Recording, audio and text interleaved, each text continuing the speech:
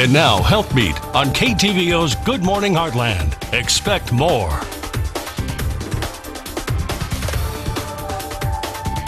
From the Health Beat, a simple grocery shopping trip at Hy-Vee could benefit your community. New this morning, KTVO's Alex Wilson is hanging out with dietitian Becky Gravy this morning to learn more about their one-step program. Good morning, ladies.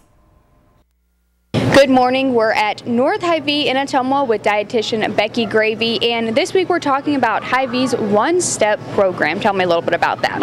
So Hy-Vee has the one-step program where the profits from all 4 products that are part of the program go to different charitable organizations. Okay, and so what are some of the products here? Not all of them are food related. Not all.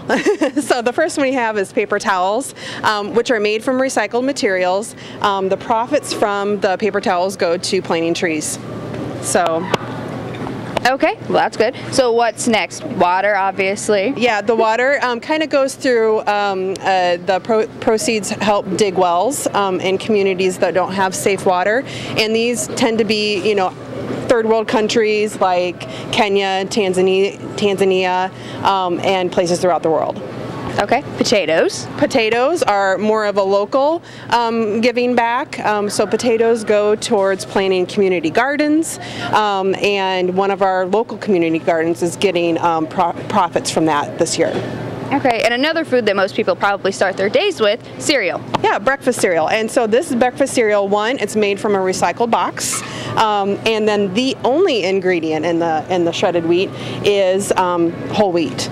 So it's a very low sodium product, very high fiber, and so it's going to work well in a lot of diets. So that's the dietitian pick of the month for April. Okay, and so all of these go towards kind of their own charitable organization. Yep, the shredded wheat goes towards meals for people who have hunger and poverty. Okay, and you'll find a recipe to this breakfast item over here, along with tips and tricks over on our website, ktvo.com. Back to you.